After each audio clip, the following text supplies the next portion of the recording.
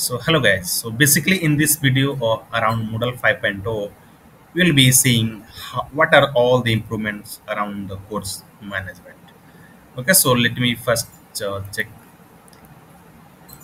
the environment details so that we'll have idea here. So currently I am sitting here on 5.0 and you see the Moodle 5.0 plus.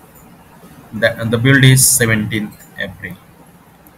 So now I will quickly come to the course management. So course is my subjects in my case here, so I have renamed that name, and category is subjects. Okay, so don't get confused between the words. Okay, so this is basically the course and the category. So here within this category I have created a course. I just created for the demo purpose so that it save your time. And if I come under view, you'll see some improved interface here. And again, if you go back on the previous page, you'll also see some nice page design. You see in earlier version you see some broken kind of thing here on this page, but now they have fixed. Okay, so if I come to view, and I can see here the activity, the new additional button added here.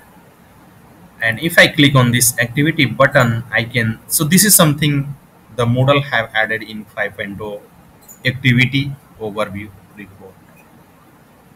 So within this activity overview report, we'll have all the activity collected. In case you have the assignments, we'll have here the list of assignment within this assignment category. Then in case you have the forums, that will appear within these forums.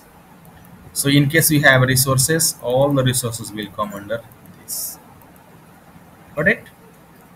So here I have added one assignment. You see, if you go back here on this course page, you can see the assignment is one added. I have added here the new assignment.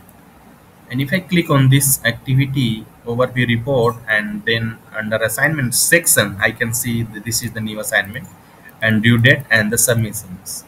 So I also tried submitting from one of the student, and you see I have enrolled the two students within this.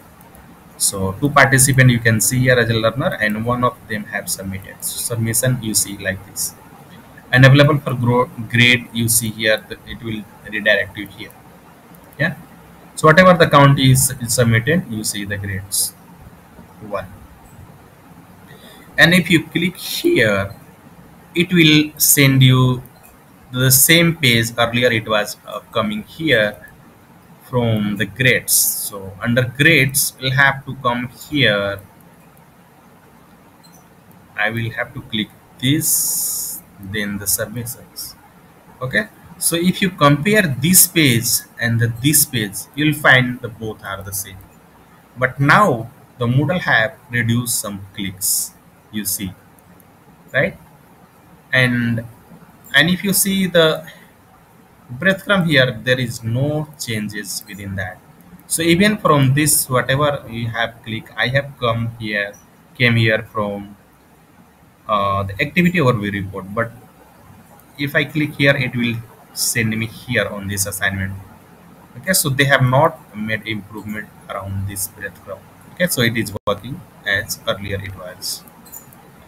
Again, in this video, we'll also see what are the features of these filters. Okay, so again, let me tell you. So this is not the release of the 5.0. So this is coming from the older version, but we'll see how it works and for what purpose it has been given here.